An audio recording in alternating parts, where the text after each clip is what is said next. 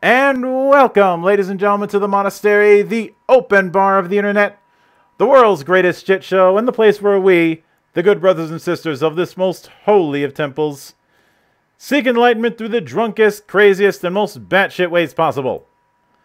I am your one and only gaming monk, better known as Mildra, and with me I have a newcomer to the temple, the man behind 1879, or at least one of the mans behind it.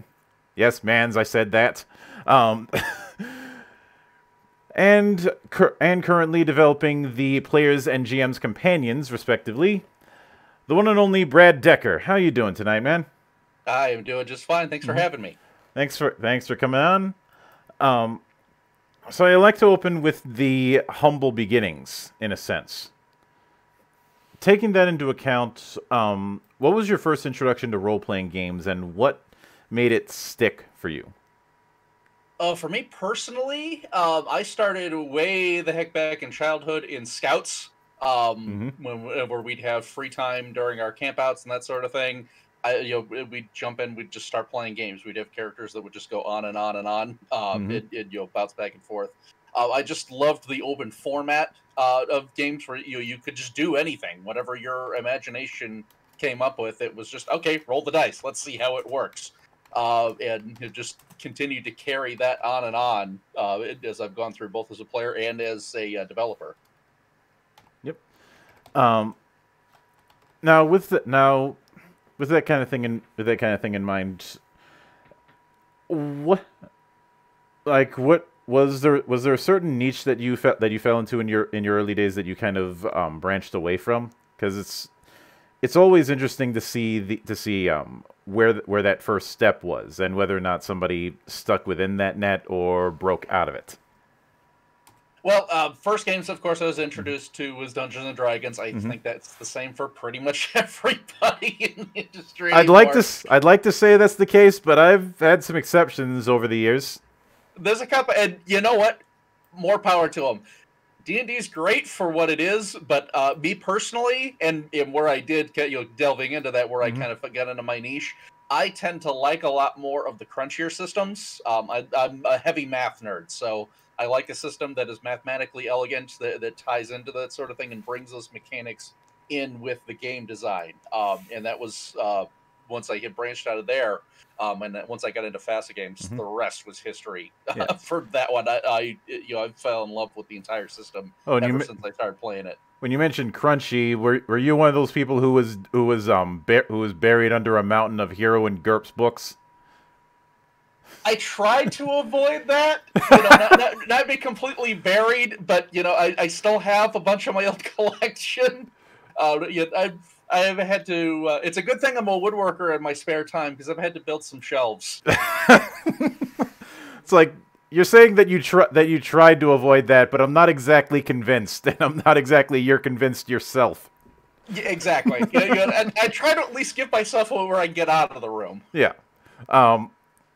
I'm just saying I could see a pile of books over your desk, to the point where if I'm standing in front of your desk, I can't see you.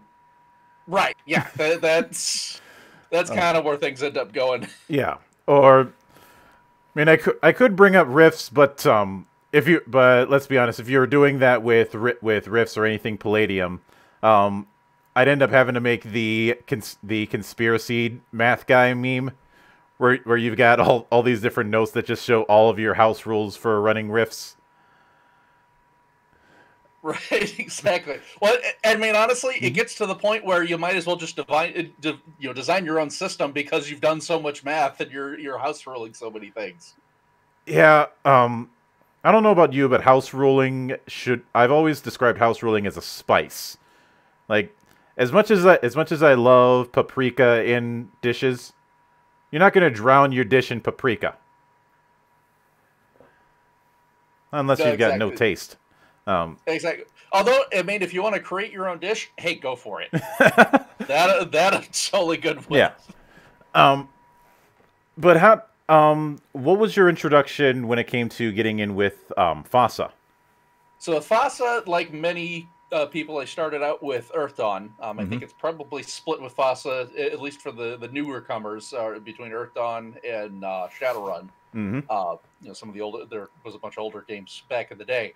But and this one I remember very well. It was actually the first time I was introduced to Andrew Lagan, who was the line developer for 1879 before me. Mm-hmm. It was New Year's Eve of 2005 going into 2006. Yep.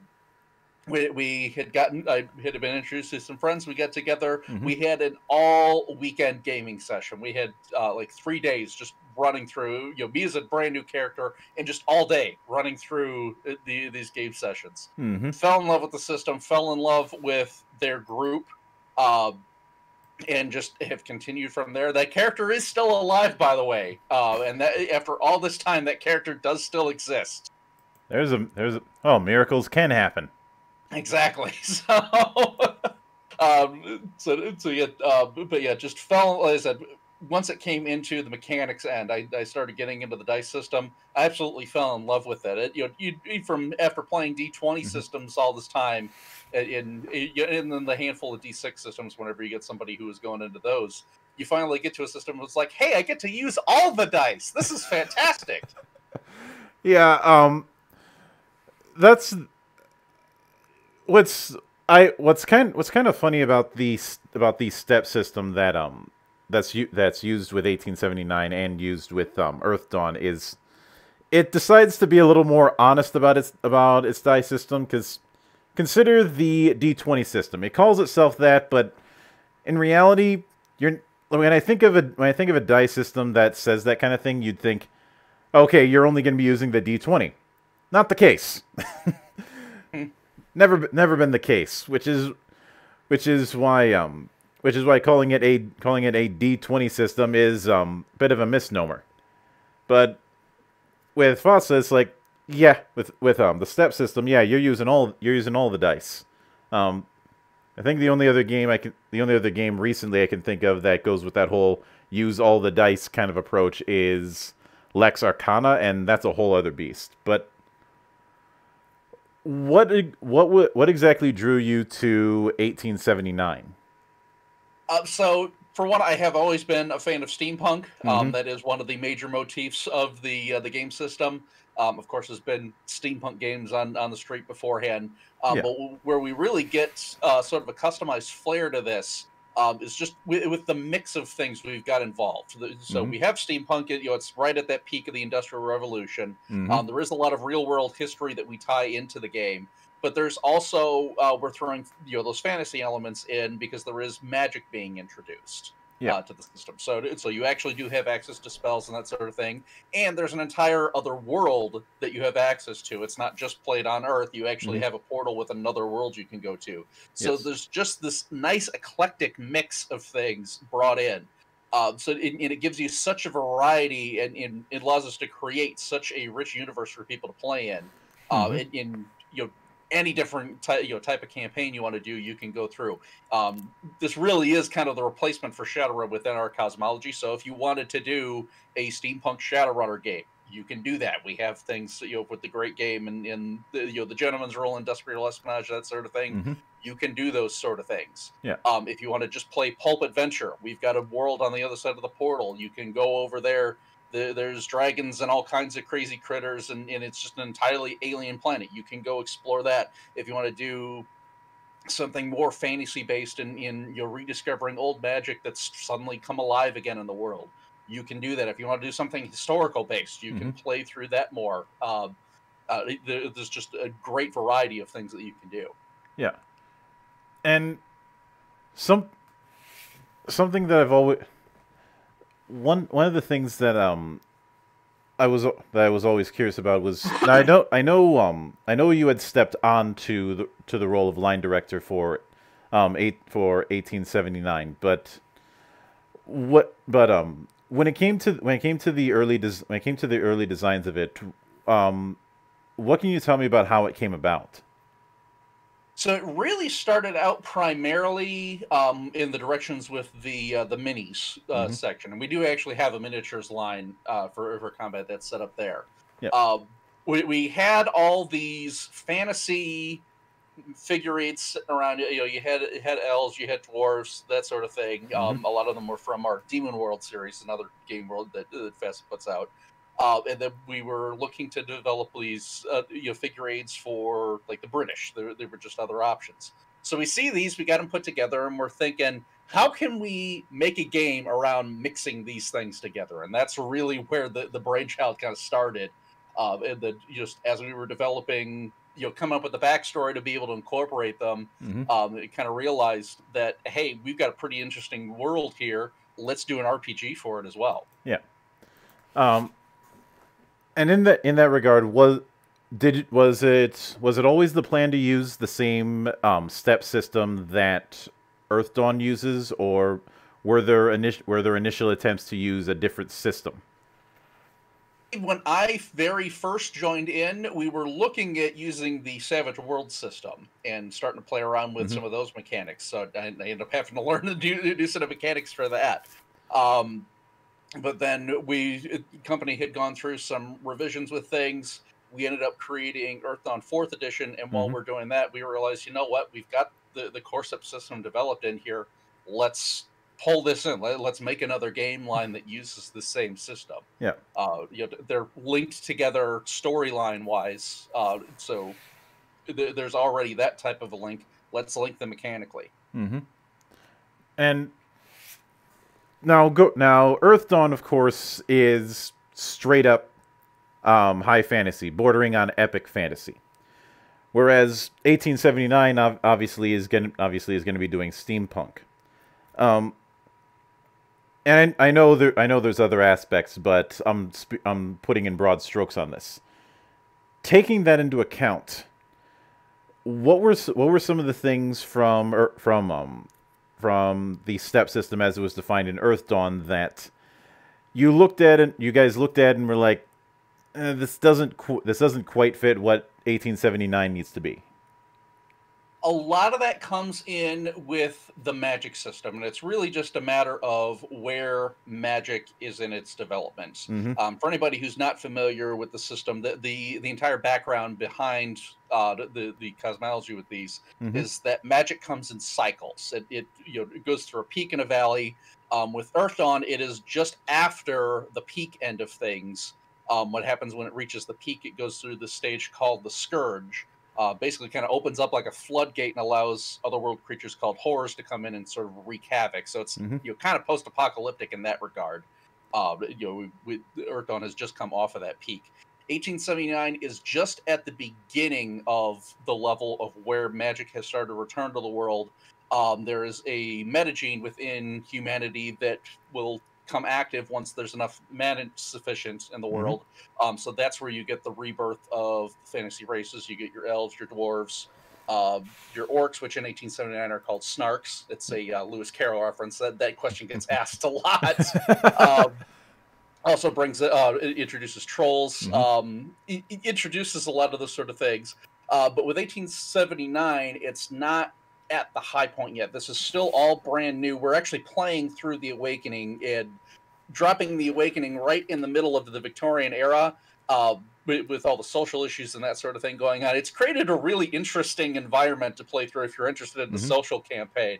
But then mostly with relation to how professions and that sort of thing are developed. We're not at the level where you can have your Earth Dawn adepts, where you get spell matrices and that sort of thing.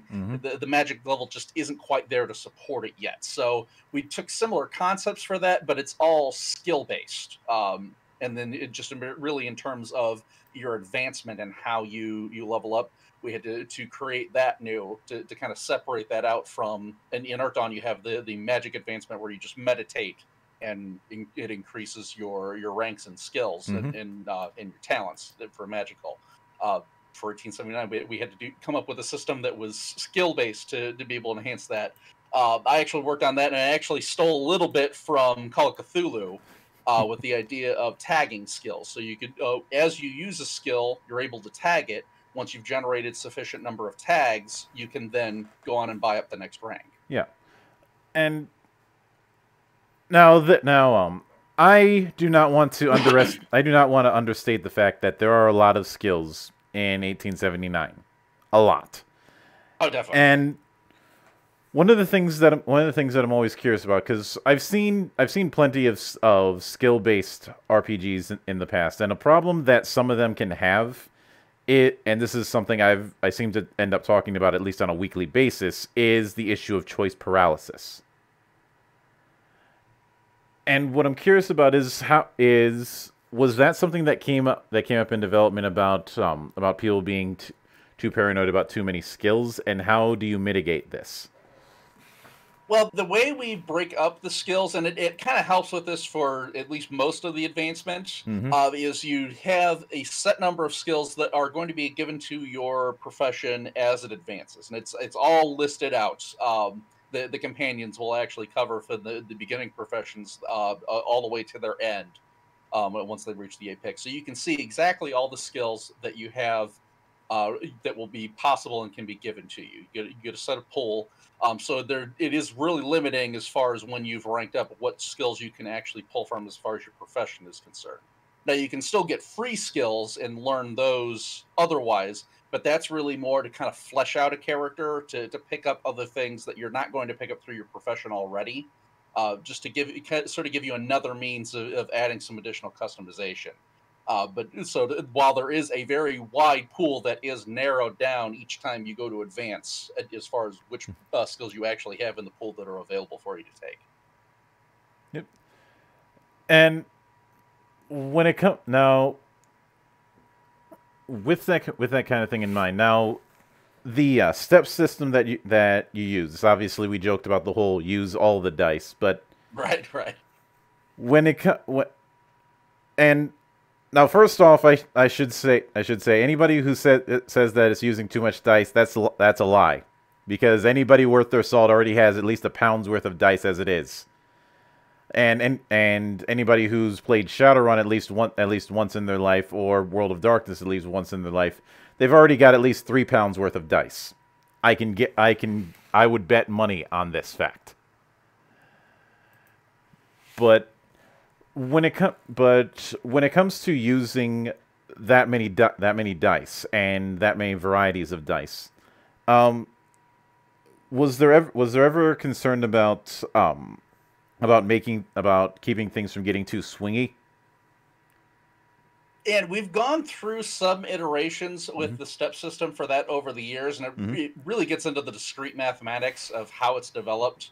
Um, there's a couple of articles. I will actually reference Josh Harrison, who does Earth Dawn. He's had several articles on his personal site that have gone into detail Mm-hmm. phenomenally to really describe how this works.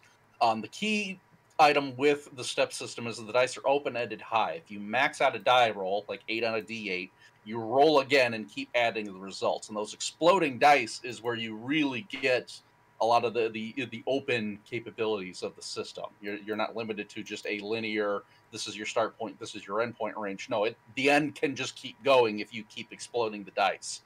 Uh, but that also makes it a challenge mathematically. Is okay. How what are your odds of exploding the dice, and then what are your odds of exploding again? And there's more of a curve in how that goes through. It's not just a strict linear progression.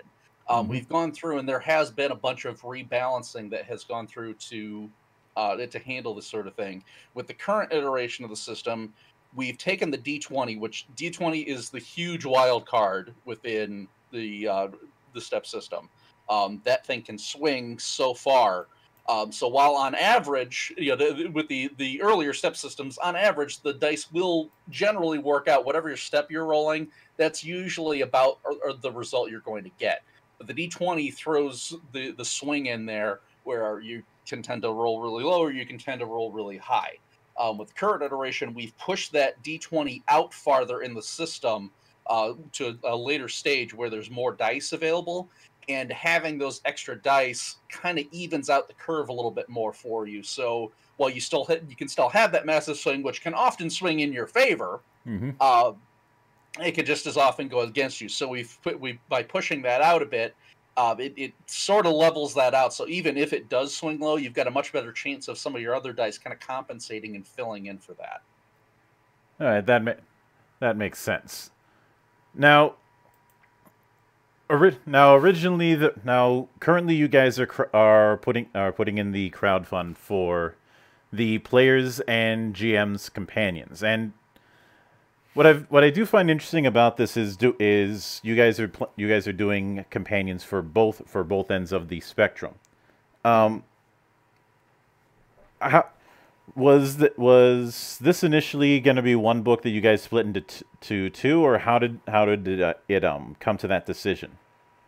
We had originally looked at doing one book, but when we started with the development and everything on it, Mm-hmm. there's just way too much material to be able to cram it all into one book and keep it at a reasonable size.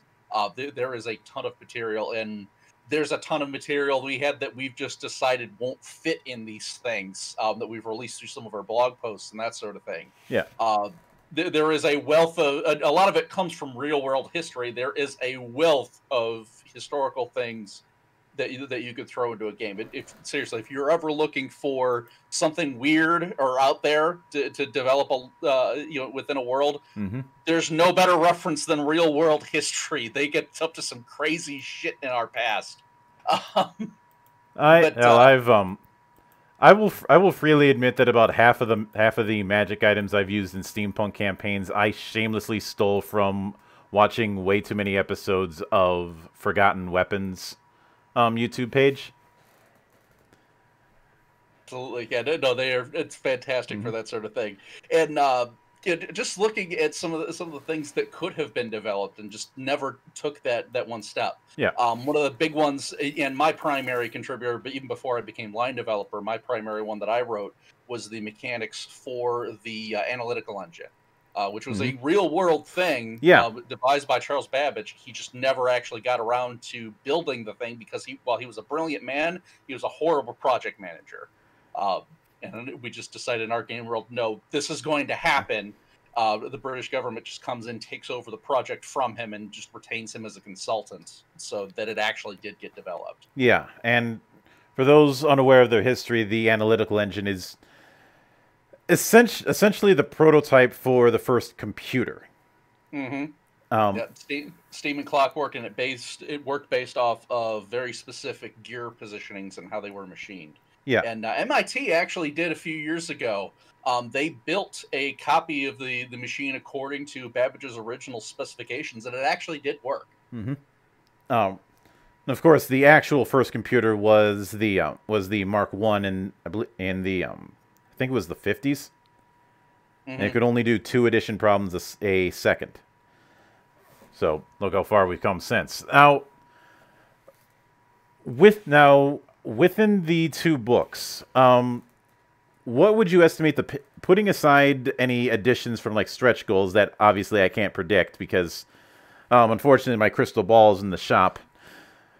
What would you say is going to be the page size estimate for the players and GM's companions? We're still getting the layout finalized, so it's hard to put a hard and fast number on that right now. We try to keep it within within our printer. There's powers of 8 for where we run into the price breaks. So we try to make it work within there. So we usually have like a 128 to 256, that sort of thing. So we're trying to keep it within those sort of page balances. I believe, if I remember correctly, what our current estimate is the GMs would run around 128, and then the players would be, now I gotta do math.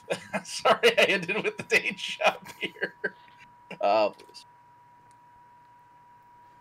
192, if I remember correctly. Now, again, those numbers are up to fluctuation because we're still waiting for the last layout to come through. But if I remember correctly, that's around about what it was. Yeah. Now, when it comes to the books, I can kind of make a guess as to what's going to be in the player's companion. The nickname for this kind of thing that I've always had is the toy box. Little bit of everything for players. So, just more options for what players can already do. But when it comes to the player's companion, will there be any any new kinds of mechanics that are going to be put into the sandbox? So a lot of what we've done, and this is between the two books, Hmm. is we've actually opened up that toy box or toolkit for things. So not only does it give you existing tools that you can go ahead and just further add on to, but we actually give you a lot of the rule sets and the basis behind how we've developed things to keep them balanced. So a lot of your main tool and your new thing you're going to be able to do is actually be able to create your own things within game, spell creation, programming on the analytical engines, like what we had mentioned before. You can actually write custom programs, and there are rules developed for how you can do those sort of things. So you can Hmm. follow the process and actually go through, within your character to develop a program, and then have your resulting test results and that sort of thing to be able to make your challenge ratings. Yep. But yeah, that's kind of a theme between the two books is we're opening up the toolbox so you can help fill in and customize within your own world. All right, that definitely makes sense.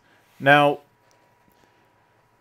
it also mentioned in the Kickstarter. It mentions variant professions. How similar or different to normal professions would those be? And what can you tell me? What could you tell me about what you're shooting for when it comes to those variants? So really what we're doing with the variants is to be able to give you if you wanted to play a little different flair on Mm-hmm. things, or take a little bit different basis from an existing profession, you can use the existing skill pool that's there. It's really just changing the focus a little bit around. Maybe you switch out one of the professional skills for the core skill. Maybe you move a couple things around. It's similar to the process for creating a whole new profession, but it's really just kind of a light version of that. So if you don't want to go through the process of building something entirely from scratch and figure out the balance, just take what's there and move a couple things around and you just create a variant. Our prime example of this was the one when I actually pitched this when it was originally developed.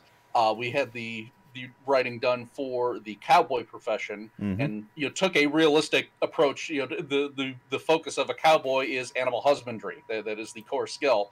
They're herders. That's their goal is to look after their herds of cow, and move them across to get them to slaughter, that sort of thing. Yep. But looking in that Wild West profession and thinking about things that people are going to play with, you'd have sort of that rough and tumble, the usual American West Mm-hmm. iconic imagery. Yeah. So I'm like, okay, let's swap the core skill out with firearms.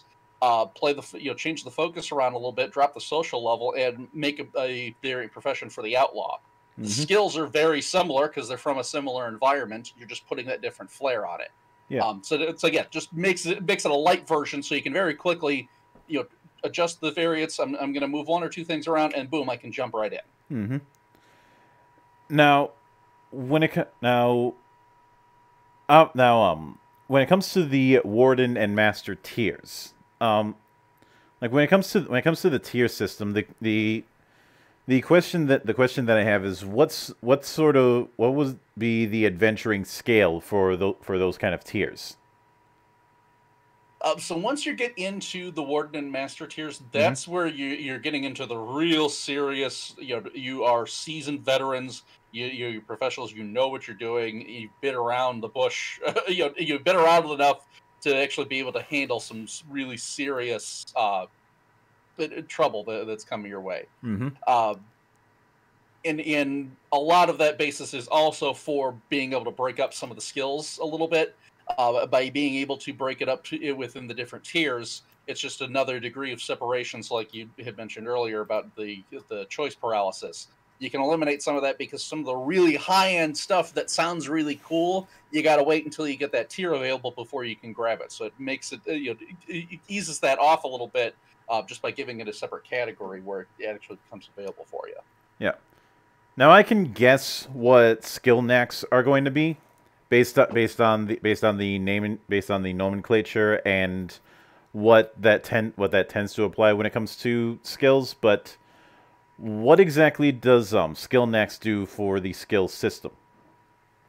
So it's really pretty much the same thing that the Talent Knack system does for Earth Dawn. Mm-hmm. It's just some extra tricks, custom ways that you can use an existing skill. Just opens things up so you can do things a little bit easier, or do something very specific that's not quite that's kind of related to a particular skill, but not quite covered. Mm-hmm. Exactly. You get a knack to create for that. It's something where it's close enough that it's not worth creating an entire new skill for, uh, but you still want to have some extra rule set to give it that little bit of a degree of separation. That sometimes there's an extra hurdle to go through. Maybe an extra point of strain or two, or maybe it's just that you have to do the training to learn this particular trick. All right. And now, obviously, given the importance of Magic's rise and fall, when it comes to the new Magic mechanics, um, what are some of the ways that the spellcasting sandbox is going to be expanded? Well, aside from being able to create your own spells, we have opened it up where you have both your base spells and your known as variants or KAVs. Mm-hmm. The way the magic system works here, it's so much of it is based on the secret societies and the different organizations within 1879. Again, because this is all brand new and everybody's just finally rediscovering, they haven't really unified a lot of the different ways that people approach magic and that sort of thing. And the way the magic system works within this universe is a lot of it is belief creates reality. It is Mm-hmm. one of the major focuses of it. So having that with that in mind, different groups are going to approach magic in different ways. You have the galvanic mages that will take a little bit more of a scientific approach to it, versus the Anglican Church, which views them, their spells as miracles and being granted that way. So you have the base spell, which is basically essentially just mechanically, this is what the particular spell. So you don't have to create a custom a ranged attack spell for every single group. You have this is the base spell that you're working off of, but then within that group you have a known as variant, Mm-hmm. and that lets you put your particular custom flair on it. So the galvanic mages may be able to create a lightning bolt based off of a static charge. And then use the same example in Anglican Church. They have some sort of like a sunburst or something like that would do have more of a holy aspect to it. It just lets you to put that different flair on magic when you're creating that. So you actually have that opened up where you can create those sort of things. The other big one that's being added is we have the fetishes and foci. These will take a little bit of the strain off of a spellcaster. Essentially, you would create your own device that works as sort of a buffer and can take some of that damage for you, frees you up a lot more to really push your spellcasting further or longer, with the rules that you have where you can take additional strain points to add some extra things and that sort of thing into it. Having your and the fetish and foci is really just dependent upon what type of magic casting you do. But having that buffer there to take some of the strain off of you makes it a lot easier for you to be able to do things in the middle of combat, not have to worry about straining yourself unconscious. Mm-hmm. And when it comes to the GM end of things, what would you say is the is going to be the biggest addition that book will add to the GM's end of the sandbox? I.e., what's the biggest thing that the GM is probably going to use to screw over the players? Because let's admit it, every GM has a bit of a sadist in them. Oh, we've got there's opened up a lot of fun things in there. One, we have included the information for dragons, so Mm-hmm. you do have that in there to play with. That opens up for some really high end stuff. Um, we've added a bunch of additional critters and that sort of thing for some stuff to play in. And there is one chapter that I've alluded to that I added into the books as what I took out as line developer that I haven't released just yet. To actually say what it is, I'm keeping that in my pocket until the books actually come out, at least until there's a preview. So I keep dropping hints about it. If you do check on the website, there's blog posts. I'm leading up to that. I've got the storyline that's been established that's sort of leading in. Mm-hmm. And when it comes to it's interesting that dragons is one of the things that is brought up because there's always for a long time there's been a discussion that's been nicknamed "Do you stat dragons?" Um, ostensibly, the idea being that if something has stats then the players will try and see if they could kill it and get XP for it. I have my take on the whole thing, but how do you feel about the whole idea of statting something like dragons? Well, it is an interesting quandary when it gets into that one. Mm-hmm. I mean, the thing is with a lot of them, they are at some point they do still have their limits. Yeah. The only reason to not stat something is if it is just completely limitless. But at that point, you could just be running it by GM fiat, and which I mean you can do when the situation calls for it. If there's something particular that's essential to the story, you may not bother with the stats. Yeah. But for as far as something to include in the game in development within the line, you really do kind of need to stat it because it is they are still mortal, they are still limits, even if those limits are insanely high. Yeah, and me personally, I've had the attitude of yes, I stat dragons, but that doesn't mean I have to stat them fairly. Exactly. Oh, and obviously in this case, I'm not referring to dragons specifically. That's just the placeholder because I need something fancy to use for this particular line of thinking. You need something for the the analogy. Yeah. Well, and the other point is, while you may stat the dragons, that doesn't mean you've actually got stats written for all their fancy gadgets because they've had some time to build up some stuff. Yeah, and well, let's be honest. The idea of a dragon having enough time and intelligence because we're dealing with dragons, not wyverns, to construct or have somebody construct. Got help you a dragon in steampunk armor. That's a horrifying thought, isn't it? Exactly. So it's like a dragon alone is bad enough. Now you give a dragon access to technology, and then tell them to have at it. These are the kind of things that keep me up at night, folks. Now, these are the kind of things that I put into writing. Yeah, you put into writing so that other people so that you can fall asleep and other people get nightmares. Oh, exactly. Yeah.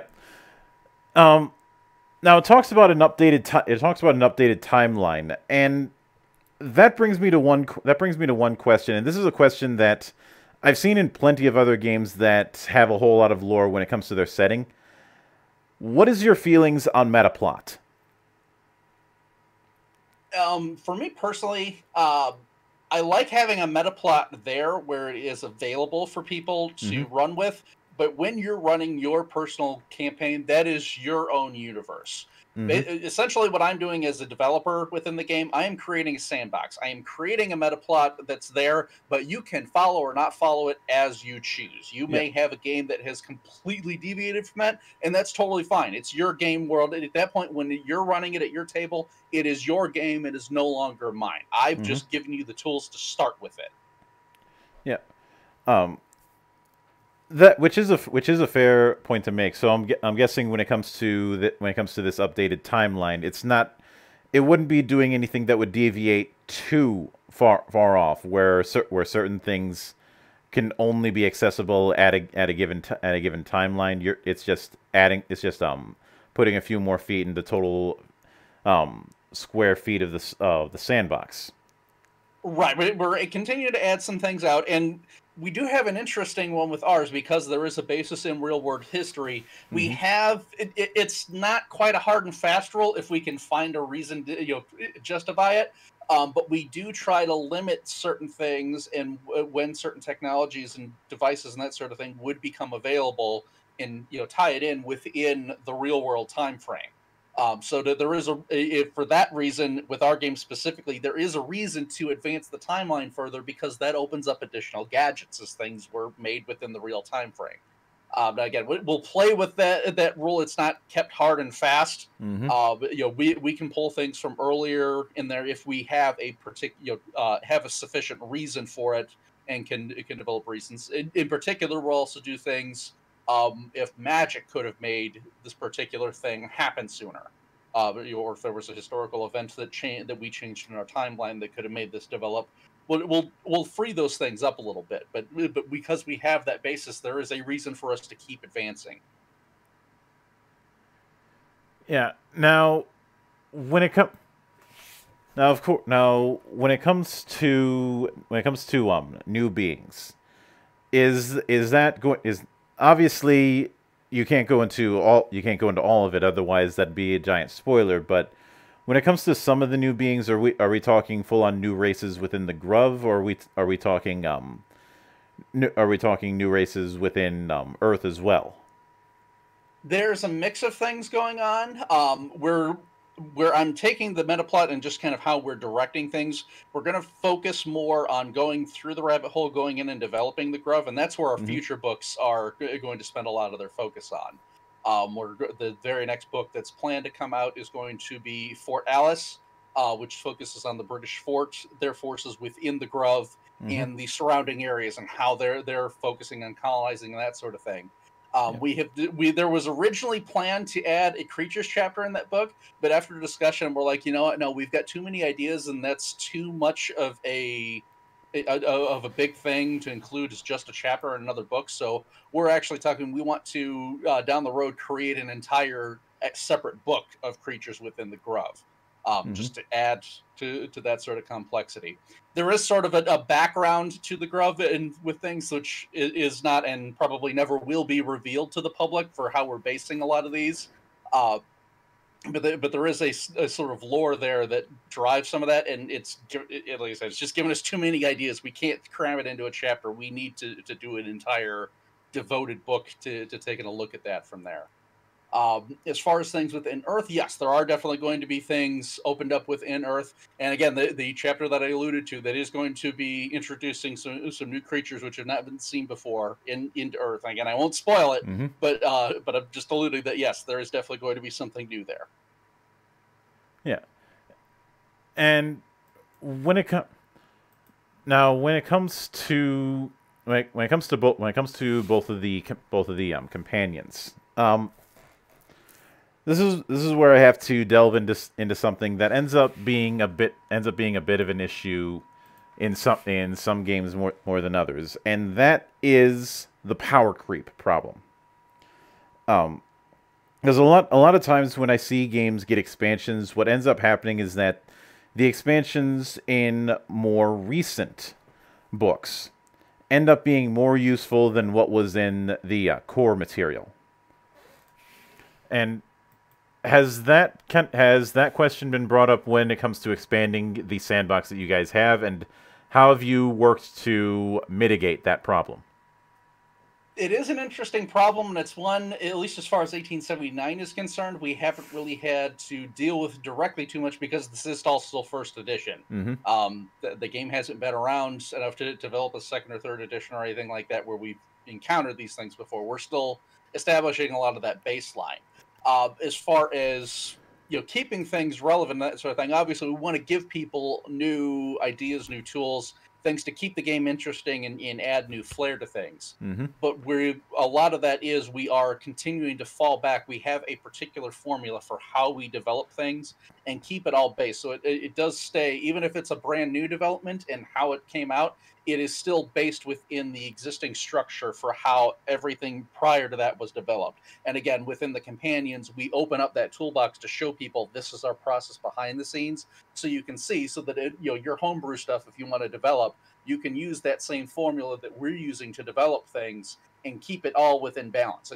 Obviously, there's always room for something to kind of go awry as a one-off, but for the most part, it should all remain relatively within spec with each other. Mm-hmm. And when it comes to shift things a bit, you did mention a method when it comes to spell creation. Um, is that going to work on a bit of a point by approach, or is it going to be a bit more freeform? Uh, A little bit of a combination. The basis for it really is kind of point buy, just as far as keeping everything balanced and that sort of thing is concerned. Mm-hmm. But you have some freeform options to be able to add things in. It's not just limited to this is your column. You can only have X number of combinations. It is available for you to be able to make certain rulings. Like, well, one of the things you can get extra points by having a particular restriction and that sort of thing. The example is you need a source of fire, or you need something to be able to draw it for, but it's not strictly defined within there. So it does leave it open for GM and a player to have a dialogue. And okay, how does this sound balanced? Okay, this probably fits within tier 1. This probably fits within tier 2. That's that sort of a discussion. So while you have the point buy to keep it relatively within specs, so that everything you don't have everything going crazy off the rails from each other, there is still free form where you can let your imagination sort of run a little bit. Mm-hmm. Now, taking all that into account. Now, even though the obviously the core material is going to be focusing more on the British Empire perspective, do you have plans to dip into other perspectives as well? Yes, most definitely. There's been some allusions to things within the existing. Mm-hmm. Haven't quite gotten into that portion just yet, as far as within the timeline within since I've taken over as line developer and where I'm directing things. Our focus is going to be mostly on the Grove, with the British starting their march there. Mm-hmm. That's going to come to an apex within the meta plot, and then as that meta plot, as that concludes, we sort of go into a next story arc. Is really kind of the idea behind it. And as we move into that next story arc, that's going to start opening up a lot more perspectives. Eventually, the pendulum will swing back through the rabbit hole back to the Earth side, and that's where we'll start to open things up more. Yeah, because obviously, when you have a change that accelerates technology to this level, obviously that's going to have a ripple effect, not just within the British Empire, but also elsewhere. Oh, definitely. And ripple effects are one of the huge ones that we look for within the game line. Mm-hmm. The smallest change can create the biggest changes in just how the story ends up developing. Yes, yeah. We've all read about the butterfly effect at one point. So currently you've got it at about at a goal of you had a goal of 5,000 at the time of this speaking. You guys are at 7.6 thousand, which congratulations. What are you shooting for as far as a release window? As far as the pricing is concerned? No, as far as a launch time. I realize that a lot of this is in flux. Right. Yeah. That's why I'm Gotcha. asking. That's why I'm asking for a window, like say first or second quarter 2021 or something like that. We are hoping to have a lot of that depends upon printer. Mm-hmm. The goal right now, we're finishing up the layout and everything. We just had a meeting Wednesday. From what I understand, the goal right now, our art director is doing the final pass, making sure the art gets put in exactly how he wants it for layout in the books. The goal is to have that completed by the end of this month. So when the Kickstarter campaign closes, we will be able to turn the PDFs around almost immediately. Once we're able to put the final touches on that and get the PDFs ready to go. Mm-hmm. From there, it then goes out to the printers, and it's really just a matter of the printer production schedule. Obviously, some of that can fluctuate a little bit, especially with it coming close to the end of the year. You get the holidays and that sort of thing. But we're really hoping to have this out within the first quarter next year to actually get the print books out to people. So Yeah. we're looking for a really quick turnaround time. Now, it's interesting that you mentioned layout, because obviously, given the time frame that 1879 is rooted in, it's trying to use the same sort of presentation you would see in a book in that era. how easy or difficult has it been to lay that out? Layout has been one of our biggest challenges, and a lot of it's just getting consistent work within Hmm. that sort of style. So that definitely has been a challenge. I think we've got a pretty good formula for it now. And it's just a matter of you making sure we have a group that can consistently deliver within that same formula. Yeah. But that was one of my early actions when I took over as line developer, was going through and actually creating a layout guide, just for all the different heading styles and that sort of thing, to make sure we have a consistent theme throughout the books. I am trying to open it up a little bit more, and you'll see with some of the later books that the original Players and Game Masters guide were done to, the covers were done to look like it was just a simple leather bound volume, Hmm. which has a look that's reminiscent for the time period. It works there, but Hmm. when you see it sit on a gaming shelf, it's not always as eye catching compared to some of the other ones. So I've that's one that we've uh, added into, and one that I'm really pushing for is definitely to make sure we have nice vibrant color pieces Hmm. that are interesting to take a look at. So you'll start to see those open up a little bit more as we progress over with more books. Try to get something that's a little more eye catching that way, which may not necessarily have worked within the period, but it's something that modern players are going to be able to associate. And then as far as seeing the book volumes on your shelf, the spine layout, that's all going to remain the same. So when it's Yeah. on your shelf, it looks like it is just a regular old leather bound volume. Yeah. Um, so if I heard that right, there before you came in, there wasn't a layout guide. We were still kind of developing Hmm. things. We had a general idea for how we wanted things to look, but we hadn't fully gone through and established, like I said, just all the different heading styles and that sort of thing, and had it particularly locked down. Yeah. Again, this is first edition, and we're still piecing a lot of those together. But so that was one of my first ones, is go through and, okay, take the stuff that we've established within the books already, and let's formally create this out. There was a general guideline, but not anything formally written out. Yeah. So that was one of the ones that I created, was just so we can actually hand it to a layout person and say, we want this section to look like this, we want this section to look like this one, and be able to actually pick, you know, 1 through 5, or however, I can't remember how many different layout eggs we had. I'd have to go pull the document up again. Hmm. But basically, you can literally pick by numbers. Yeah. Now, when it co- when it comes to when it comes to the flow of things, um, given this whole emphasis on layout, obviously there's been some learning experiences. What between the initial launch and some of the expansion material that's come about, since this is still a first edition, what would you say have been some of the big takeaways when it comes to developing 1879, and what do you think the team has learned from the experience thus far? Oh, that is a really good one.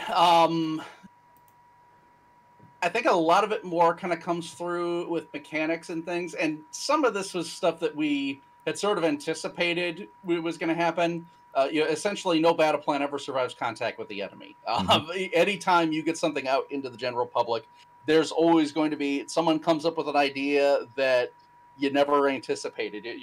For X number of solutions that GM comes up with to a game, the players are going to come up with X plus one. So a lot of that we had anticipated that, yeah, there's going to be some new things that really sort of develop that way as far as mechanically speaking is concerned. We have some ideas for things that if we do get around to doing a second edition, for some things we would streamline. A couple of things that are maybe a little bit clunky at this particular point.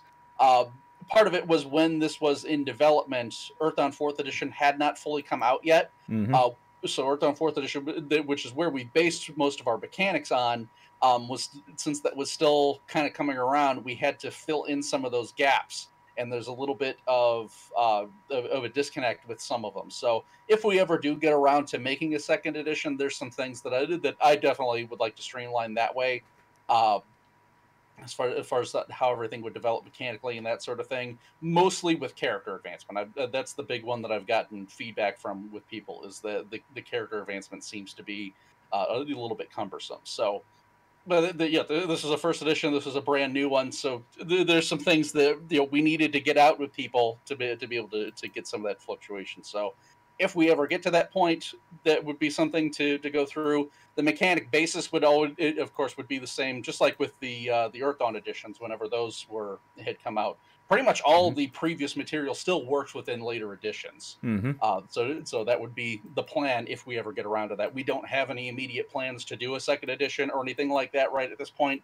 We're still developing source material right now. But if we ever do get to the point where, okay, we need to streamline some things, we need to modify some stuff to make a second edition, that would be where a lot of the focus is. Yeah, I can definitely see that. Now, with all of that said, because of my particular gimmick, and because of the fact that I've gotten on people for not having this, here's the $1 million question: will both books have an index? Oh yes, that is one that I'm definitely pushing for, is to have an index for the books.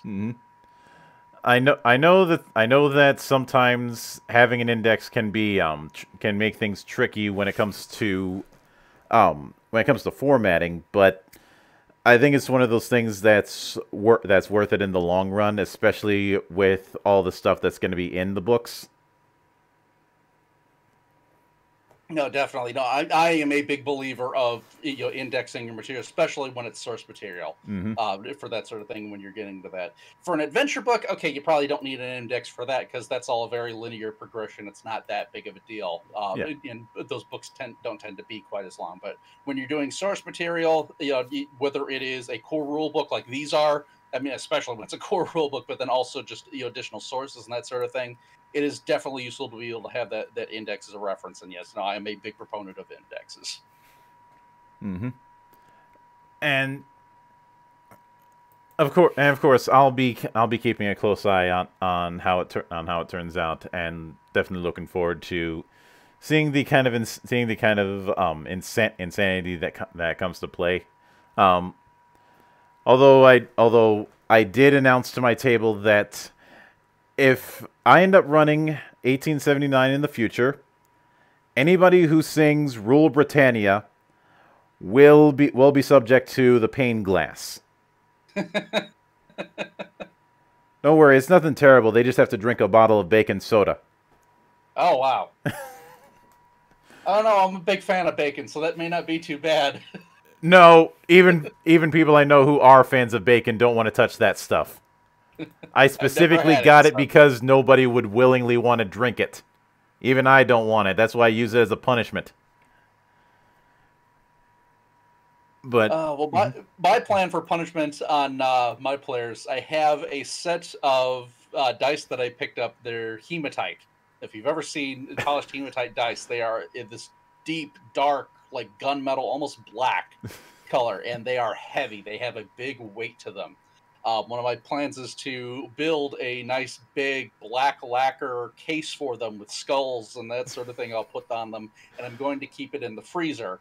And whatever player is the one that sets off the big baddie, they're the one that has to go to the freezer and get me the horror dice. People say I'm evil. And when they ask why they're kept in the freezer, I look at them and just square in the eye and I say, because they roll better cold.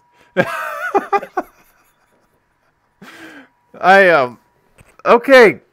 I'm probably gonna have to lift that one if I ever get the chance. Feel free.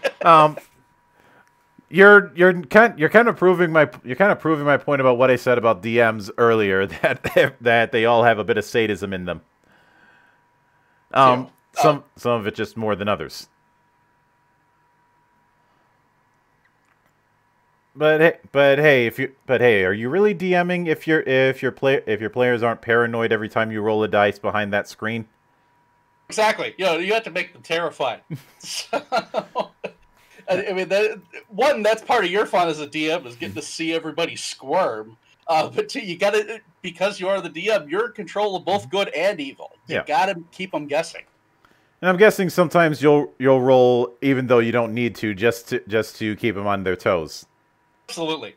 Those are the best ones. Yeah. But with that said, I'm definitely going to be looking forward to seeing how it develops. And with that in mind, I do want to sincerely thank you for taking the time to come all the way up to the temple and brave the hell that is time zones to enjoy a drink with us here in these hallowed halls. Oh, my pleasure. I really appreciate getting the chance to come in and just talk about the stuff that I love to do. Yeah. And anytime you see fit to return, the door is always open. And as I often say around here, drinking is not mandatory, but it is encouraged. Amen to that. And of course, a sincere thanks goes out to everybody who took the time out of their schedule to enjoy the madness. And there'll be plenty more where that came from, as there always is here, on the open bar of the internet. But until then, on behalf of the good brothers present and not present, my name is Mildra. I am your gaming monk. Stay fucking frosty, everybody.